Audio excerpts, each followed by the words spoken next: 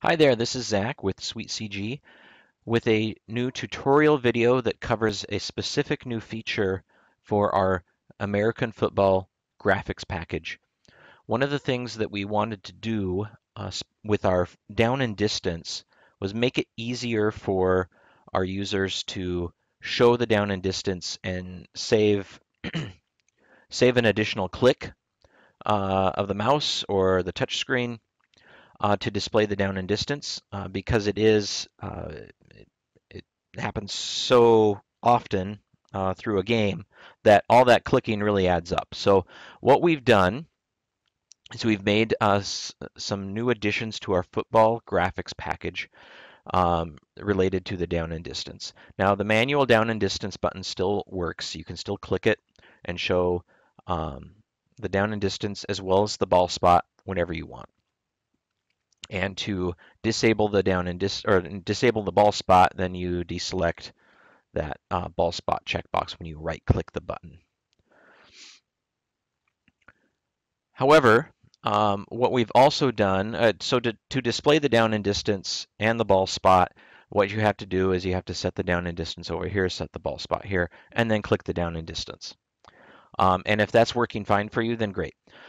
But if just having to do that extra clicking is making it not worth the time and effort, then we have provided a means to automate that just when the data over here has changed. So I'm going to reselect include ball spot.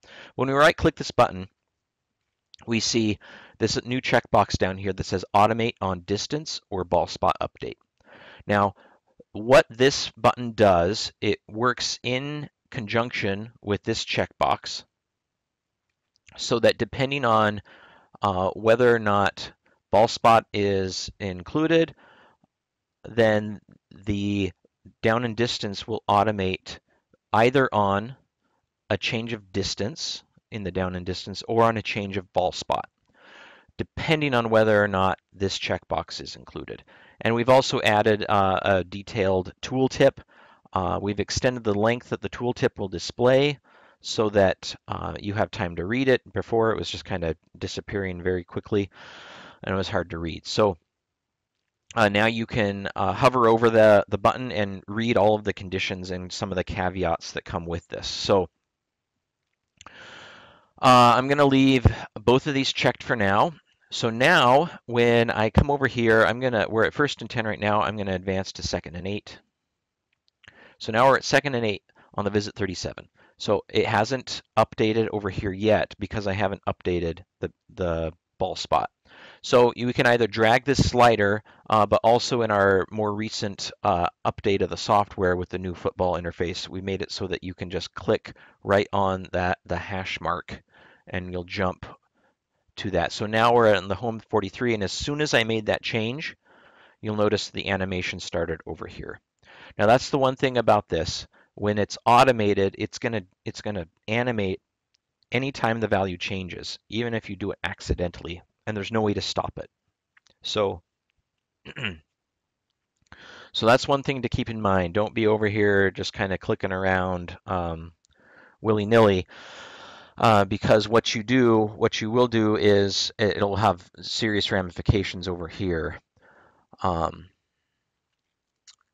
And people are going to see the down and distance animate when you may not want it to.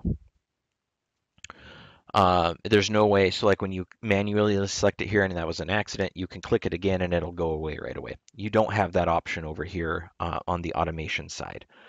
So whenever the ball spot updates, the animation will display automatically. Now, if we disable include ball spot, you'll notice now I can change the ball spot and it doesn't do anything. So this is in a situation where if you're still learning or you just feel overwhelmed by the process of doing down and distance and ball spot, you can't see, you don't have a good view of the field, so maybe the ball spot just isn't convenient for you to do. You know, we don't want to force you into having to do that. So now with this include ball spot deselected and automate on distance or ball spot update, now just by changing the distance. So if I go to 3rd and 5, that will automate the down and distance just based on the update of the distance. So and here with the manual controls, you can update it to 4th. It's not going to change. It's when you change the distance. One of the things that let me go back to including the ball spot here. One thing to keep in mind, when you change the ball spot and it starts animating, if you got it wrong, you can still change the value on the slider because the down and distance displays for I think 6 or 7 seconds before advancing to the ball spot. So don't feel like you have to get it right the first time. You have a couple seconds to do it. But if you wait too long,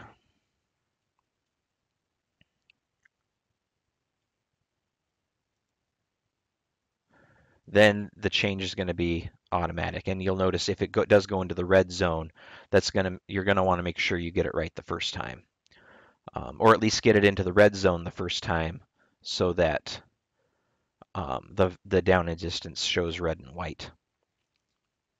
Okay, couple other little caveats with this. In addition to once it automates, you can't stop it. There are one other thing that you need to be aware of.